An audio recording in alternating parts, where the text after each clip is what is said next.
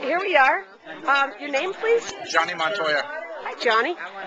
So you're a delegate? I'm a delegate. I'm a pledged delegate for Hillary Clinton. I was elected out of Congressional District number 3. Oh, okay. So that is down in... That's up north. I was elected to Taos convention. Oh, okay. Great. Good. And what do you expect to get out of the convention? Well, I think now that the candidate has pretty much ironed itself out, I think it will be a good convention. Hopefully learn a little bit during the day and have some fun at night. Okay. Hey, that sounds great. We'll interview you again up there. Thank you. Okay. Look forward to it.